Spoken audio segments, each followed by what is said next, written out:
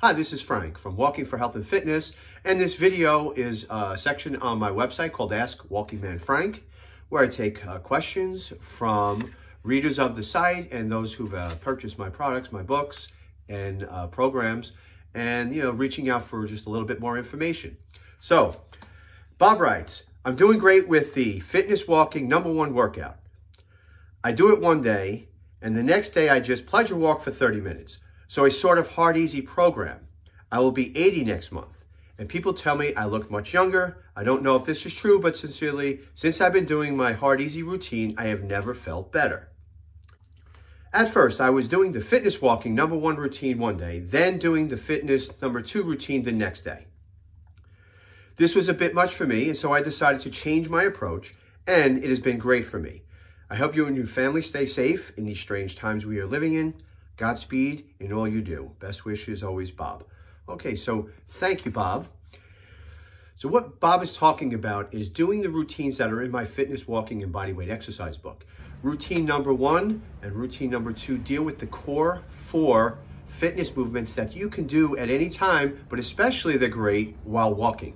They are push-ups, planks, lunges, and squats. And during any time in a walk, you can incorporate these into your walking routine. It's a great fitness workout and also you get your walking in.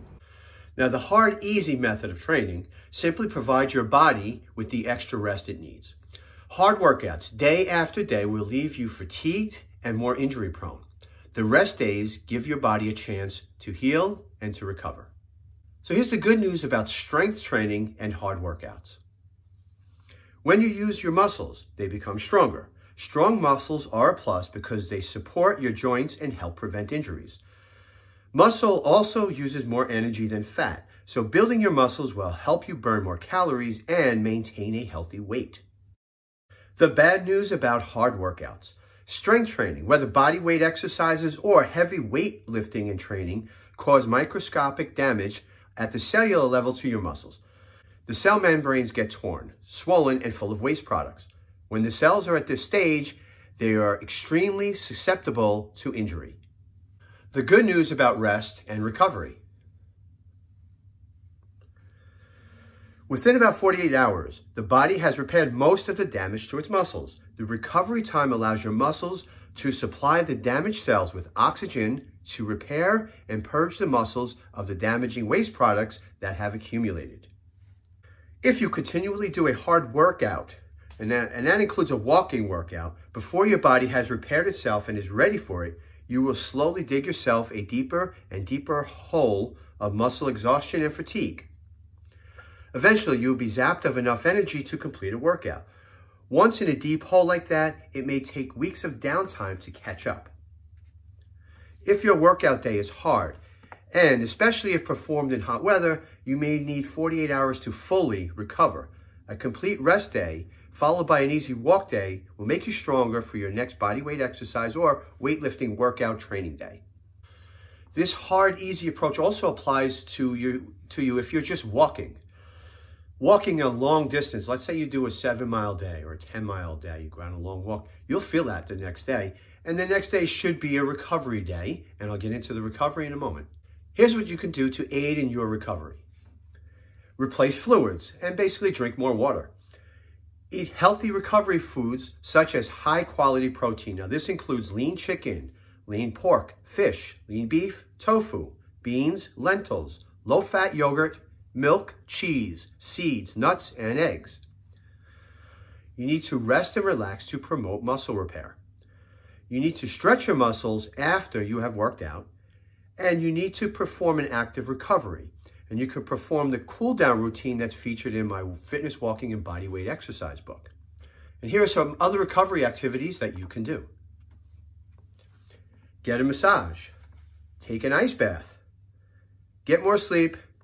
And try visualization exercises.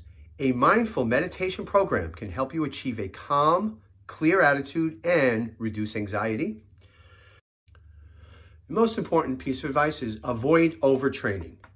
Okay, if you feel that you're tired, need to get more rest. Basically, listen to your body. If you are feeling tired, sore, or notice decreased performance, you may need more recovery time or a break from training altogether. In most cases, your body will let you know what it needs when it needs it. So whether you're new to walking or not, my book, Fitness Walking and Bodyweight Exercises, will provide you with structure, know-how, and motivation to get you out walking, doing fitness on the road to a leaner and stronger body.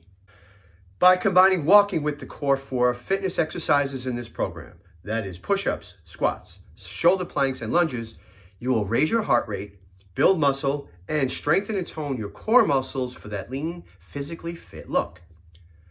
The metabolic burn will continue long after you have completed the workout.